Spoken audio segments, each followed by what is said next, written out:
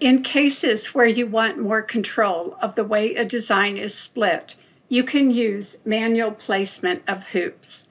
In this design, when automatic multi-hooping is applied, you may be surprised by the number of hoopings required.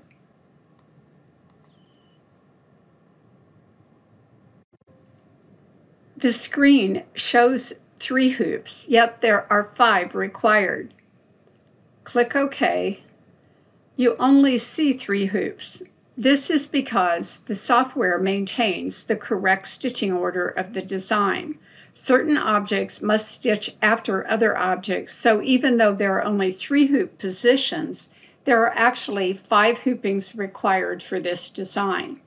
In this case, you may want to try rotating and moving hoops to see if you can get fewer hoopings.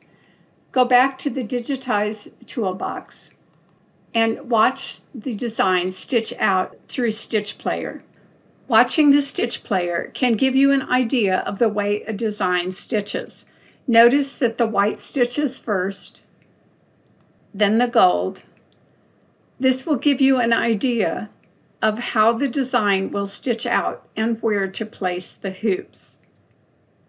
You can also look at the stitch order in the color film to give you an idea again about the stitch order. Close Stitch Player and return to the multi-hooping toolbox. This time we will add our own hoops. Click Undo to return to 1 hoop. You can move and rotate hoops. Let's move the first hoop up and to the right. Click on Add Hoop to add a hoop, and it is placed in the center. With that hoop selected, you can enter a 90-degree rotation and move the hoop and place it so that it encompasses the black area. And click on Add Hoop once more. Again, rotate the hoop 90 degrees and press Enter.